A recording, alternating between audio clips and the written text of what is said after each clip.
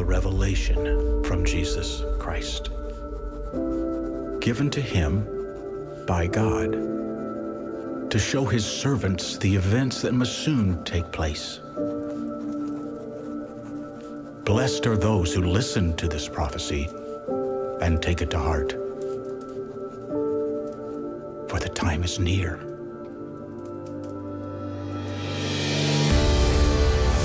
These are the words of the one who is holy and true. These are the words of the one who is first and last. These are the words of the ruler of God's creation. These are the words of the Son of God.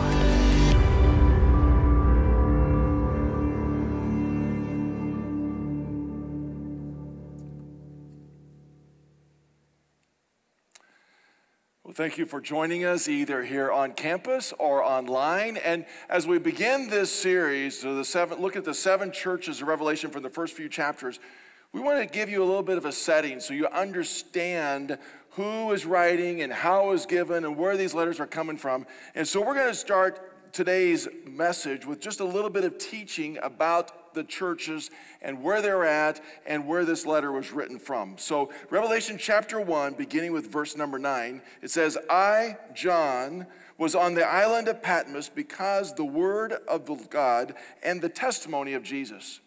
So John is on the island of Patmos, and the island of Patmos, he was there because he was exiled.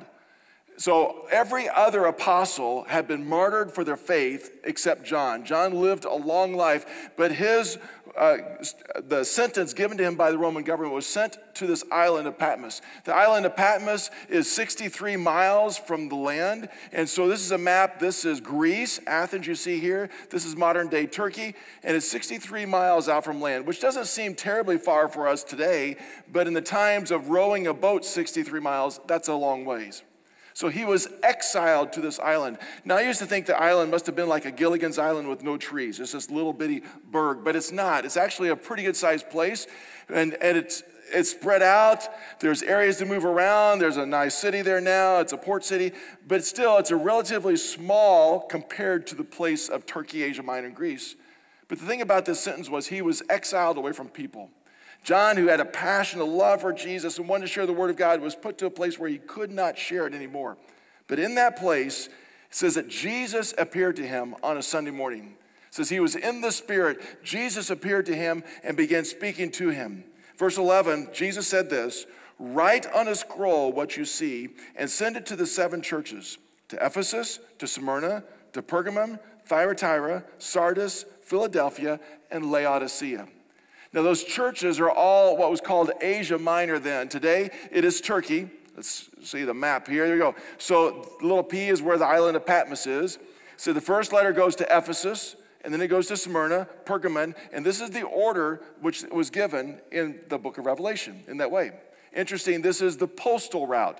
Beginning at the seaport city, the postal route from old Roman roads was going around this way. So it was letters sent to the churches. There are 7 of them. The number 7 in the book of Revelation is a number of symbolic for whole, complete, perfect. So when these letters are sent to the 7 churches, it's sent to the complete churches. They're specific to each one of them, but it's written to all the churches. It's written to us today, to churches still around. So these letters were sent to them for a reason. Now, when these letters you think about, they're just not a Dear John letter. Hey, how you doing? Hope you're having a nice day. And they're not love letters either. These are letters which have a strong message from Jesus to the church. If you look at Revelation chapter 2, verse 18, it begins the letter. He says, these are the words of the Son of God, whose eyes are like blazing fire and whose feet are burnished bronze. So this is Jesus of Revelation. Jesus of all authority over the church. When he's speaking to the church, he is the leader of the church. He is speaking with authority to each one of us, and we need to read these letters as in take heed, listen, this is God's word.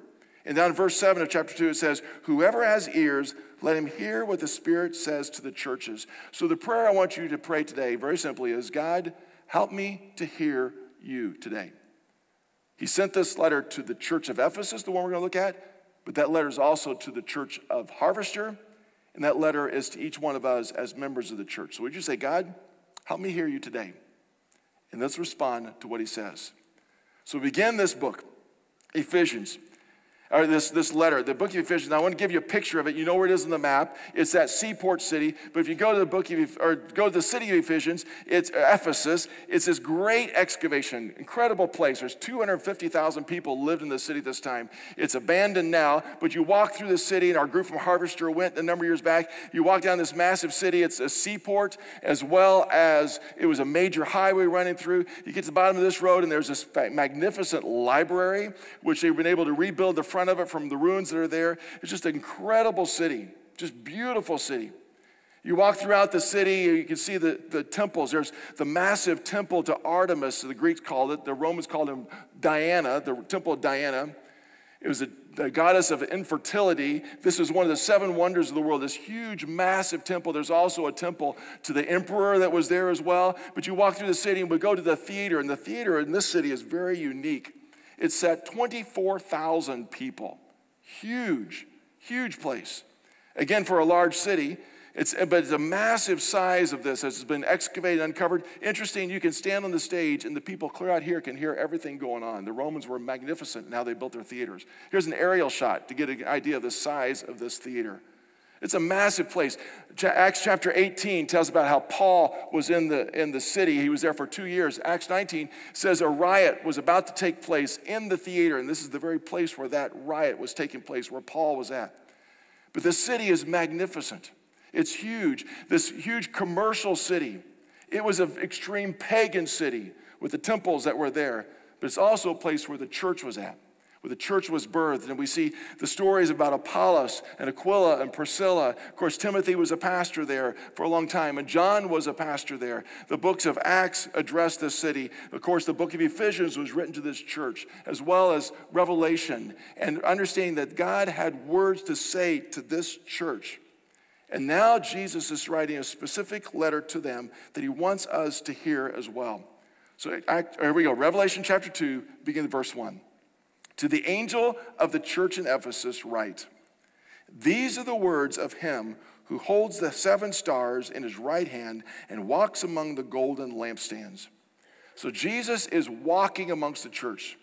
He's holding these 7 stars, and these stars, he has authority over them. There's power in his right hand, and he says, I've set these up. It's probably referring to the pastors, the ones who are supposed to be leading the church. And he said, you follow me and don't you go astray. But he's walking among these lampstands. The lampstands are the churches. The lampstand's job is to hold the lamp, to hold the light. And our job as a church is to hold up the light of Christ. Many times Jesus talks about being the light of the world. And our duty is to hold up the light of Jesus and his love so everyone that sees the church sees Jesus. And he's walking amongst them. So Jesus is walking amongst us today. It means he was walking amongst you and heard what you said out in the parking lot, or heard you said when in the nursery or in the lobbies, or you're walking through trying to find a place to see. He's here walking amongst us. He's walking amongst you there at your home, wherever you might be. In fact, he's walking amongst us all week long because we're the church wherever we go. And he's saying, are you holding up the light of Christ? Because that's what the duty of the church is about. Verse 2, it says, I know your deeds, your hard work, and your perseverance. These are good words. He says, I know that you cannot tolerate wicked people, and you have tested those who claim to be the apostles, but are not, and have found them false. So the church of Ephesus, he's saying, you're doing well. I know the good deeds that you're doing in my name, and you're persevering in hard times. You're staying faithful to what's going on, and you don't allow wickedness to develop within the church body. You don't allow people to become angry and spiteful and mean towards each other. You address that, and you don't allow false teaching to go on in the church. And I believe those words that he said to the church of Ephesus very much so fit his words to Harvester. Because we try to do these things. We're doing good works in his name. We're persevering in very difficult times. We don't allow wickedness, and we don't allow false teaching. Verse 3, he says, you have persevered and have endured hardship for my name and have not grown weary. So he repeats that. You're persevering again. It says you are sticking with it. This church in Ephesus is an incredibly pagan city. And there was so much opposition. We see that in Acts 18:19. But this church just kept staying faithful. He commended them for that.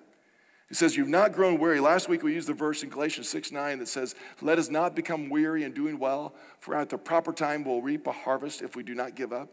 It says, don't grow weary. You keep faithful to what he's called us to do. So he said good things. And I think it's important for us sometimes just to step back and just reflect on goodness. In this world, it's hard sometimes to see any good. And to be able to sit back and say, in the midst of the whole world going absolutely crazy with anger and fighting, I'm thankful to be a part of a church body that is still holding up the light of Jesus. Amen? I'm thankful to be our church is still on focus. We're still doing good deeds in his name. We're still caring for people, like you said. And we're not going to get sidetracked by false teaching that says things that may be comforting and we'll like to hear, but we're going to stay true to God's word. So we need to reflect on that goodness. And in the book of Ephesians, when Paul wrote them, he said, don't forget that you were created for good works, which God prepared in advance for you to do. And every one of us, as members of the church, we're to do good and hold up his name and to persevere no matter what. So he said good things about him. But in verse 4, it changes the letter. And here's Jesus, the God of Revelation, saying, yet I hold this against you. You have forsaken the love that you had at first. You've forsaken what you said you're going to do. The ESV says you've abandoned the first love. So they're doing all the right things, but the original passion that they had for Jesus has died off. And they've shifted.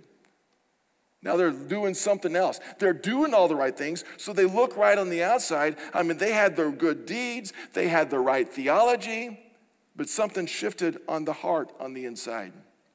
Now, back in 1964, the Righteous Brothers came out with a song, and most of us don't remember that song. However, you've probably heard it because it's been recorded over and over and over and over. You know what it is, don't you?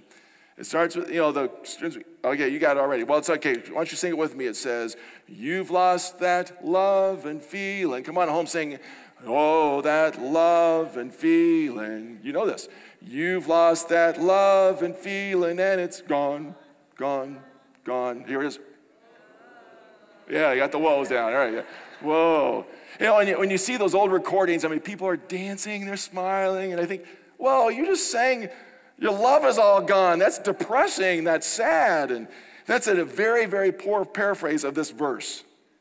So Jesus is saying to this church, you've lost your love, not your love and feeling, you've lost your love. You're so in love with me and doing all those things, but now it's just gone, gone, gone. Here, what is it? Whoa, yeah. They've drifted, the church. He says, your heart was so sold out, and now it's gone. And sometimes when you think about when you first became a believer, how sold out you were. When the people that first started this church, I mean, they gave everything for this church. They did so much to try to get this church going, and you've jumped in, you've done your part. And sometimes after you've been a Christian for a while, you just kind of, oh, well, kind of been there, done that. You get tired of it. You see negative, and your heart starts moving over here. And sometimes when your faith grows older, your heart can grow colder. And that's what's happened to this church. They've been around, they were still hanging in there, but their heart was not at the place where it used to be and where it should be. Their heart had grown cold. They had a heart issue. I got a little prop here. So I got a little block of ice. In the block of ice, can you see what's inside there? Something red. Guess. It's a heart. Yeah, not a real heart. Don't get too freaked out.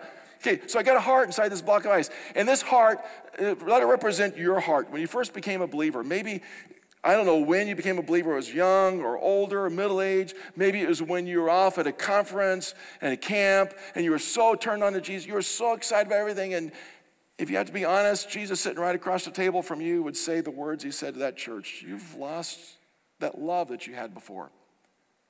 You're not nearly as excited as you used to be. You're not nearly so passionate as you were at one time. You were so sold out, so committed, and now you're not. You know, when you first become a believer and you're singing worship songs, oh man, it just brings tears to your eyes. And you just love Jesus so much. You're so thankful for what he's done to us and done for us. And sometimes after we're a Christian a long time, you just kind of sing the words. They just kind of come out, or you don't really feel like it. Or sometimes you see young believers and they're singing these new songs and you actually become irritated with them. Like, What does that mean? It means you've lost your love for Jesus and your heart is cold. Instead of warm and tender, it's just kind of all frozen up. It's hard. It's bitter. And instead of being in love with him, you're just frustrated and angry. And the church of Ephesus looked good. They were doing the right things, but their heart was gone. And he says to them, you need to remember your love. All this is good, but remember this. This is so important. What about your heart? What about where you're walking with God? Where's that emotions? Where's your love for Jesus? Now, when I was young, I had different passions. I had different loves. I loved, when I was young, loved model cars and model airplanes, putting them together. And then I got to the place where I loved restoring furniture, taking this old wood that was all falling apart and restoring what it looked good. That was a fun discovery. I loved hiking and rappelling. We used to go rappelling and climbing. I loved doing that stuff. You know, and I had a real passion for Gene. Anything around Gene, I was just all about, and that love hasn't changed one bit over the years. Okay, she gives me a thumbs up. That's the right thing to say there. But sometimes after 10, 30 years, your loves drift. Your passions drift, and they change. What we used to be so passionate about, all of a sudden we find our heart is cold, and it's shifted, and it's not where it needs to be. And he says, would you remember your love? 1 Corinthians 13, we call it the love chapter of the Bible, and it gives this whole description of love is patient, love is kind. We love that part, but it begins with these words in verse 1. If I speak in the tongues of men or of angels, but not have love, I'm a resounding gong or a clanging cymbal. It means you can say all the right things. I mean, you can just get those words down right. You can just be passionate. You can be the most eloquent person. You got that speech polished. You can impress people at your work, wherever you go, with, oh, I can say the right things. You can talk somebody into buying anything or talk yourself out of any trouble. But Jesus said, if you're not in love behind of it, he said, to him, you're just a noisy gong. Verse 2, if I have the gift of prophecy and can fathom all mysteries, all knowledge, and if I have a faith that can move mountains, but do not have love, what does it say? I am nothing. You can be the smartest person in the room. I mean, you've got all the degrees. You've passed the test. You are just a scholar out there. You know more than anybody else. Maybe you know more Bible than anybody else. I've been in Sunday school forever. I know the Bible. You're the critic of all critics. And he says, fine, you have all the knowledge that there is. But if you don't have love, Jesus says, it's nothing. It's all empty words. And how sad for some of us, as we've grown older in our faith, our heart has grown colder. Verse 3, it says, if I give all I possess to the poor, well, you're generous. And I give my body to the hardship, you serve well, that I may boast for myself. But do not have love, what does it say? I gain nothing. So you can be serving, you can be doing a lot, you can be so impressive. People look at you and say, wow, look at everything that you're doing. Well, you're a martyr for the faith. You serve, all those things that look so impressive out there, but what's going on the inside? And Jesus said, love. It needs to be there. Don't forget our love for Jesus. Don't forget is your heart turned cold towards God? You look around our world and you don't see a whole lot of love like Jesus going on. Even from the people that say they're Christians, they're followers of Jesus. Tomorrow is Martin Luther King Day, a time we should stop and remember some horrors of our past and the lessons that were learned. And I appreciate one of the quotes that he says. He said so many great things. He said, I've decided to stick with love, that hate is too great a burden to bear. You think about history, what he faced and what he went through, all the hatred, all the stuff that was thrown at him, but his response was to love. It's an admirable, it's an amazing trait. I wonder what Mr. King would say to our government leaders today. They need to stand for love and not for hate. What we watched a week ago when the people stormed the Capitol was not a demonstration of love, but it was anger and hate. And one of the saddest things to me to see in some of those pictures was people carrying signs that had Jesus on there. We're coming after you with Jesus. That is so blasphemous to the name of Jesus. And Christians are wearing this name, and we say we're Christians, we're following him, but we don't love like Jesus at all. And Jesus, he spoke for love. And too many times people who don't know Jesus look at Christians or people who say they are, and they look at their behavior and they say, I don't want to have anything to do with Jesus. And sometimes the church We may do good deeds, but our heart is so missing the point. See, the Jesus of the Bible is a Jesus who loved others first and foremost. Jesus of the Bible is the one who honored people, even the people who he didn't agree with. The Jesus of the Bible never used power and authority and anger in what he was doing. The only time we see him do that was when he was in the temple itself, basically within the church, because the believers and what they were doing. But as he reached out to the world, we don't see him fighting and throwing, but we see him living sacrificial love to the point that he went to the cross for us. And that's the kind of Jesus we should be following. That's the kind of Jesus our heart should be shaped after. Not a heart of hatred and bitterness and fighting and retaliation, but a heart of love. Again, amen? So where are we at? Jesus sits across the table from you. Does he say, return to your love? Remember that love where it's going to be there? Verse 5, he says this, verse 5, consider how far you have fallen. Repent and do the things you did at first. It says repent. The word repent means to turn around. And it literally, he describes what that word, repent, do the things you did at first. So stop, go in this direction. Just stop, realize, and say, how do I do this? What do I need to do differently? How do I need to go back? You know, sometimes we turn from God intentionally, we walk away, but many times I think we just drift. We don't intentionally walk away from him. We just find ourselves listening more to the world than we listen to Jesus.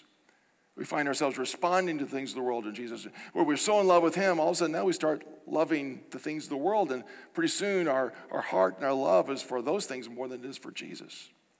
And we just stop and reflect and remember. Tomorrow is Martin Luther King Day. And we've given the staff the day off, and we've asked them to take the day to remember and to reflect and to pray and to learn and do something, serve. It's a day for us to make sure our hearts are right and we're not following in the sin of racism, and do some reconciliation and care for others. It's also a time we just need to remember our heart and say, are we going to follow love instead of hate? And we're going to go over, and we invite you to join us between 11 and 2 at the campus over in Ferguson, just to take time to pray for the future work there and for the city and what's going on. But I ask you to take some time tomorrow just to remember and just look at your heart. Say, am I following love or am I walking away from? You know, my relationship with Jesus, is it full of passion or is it just kind of locked up? And we need to make some decisions. I'm going to repent. I'm going to consider how far things are going. So instead of this, I need to repent of this drifting. I need to repent of drifting away from God and say, God, I'm going to go back to you. And then we just need to say, God, I'm just going to chip off this chunk of ice all around my heart. And just decide.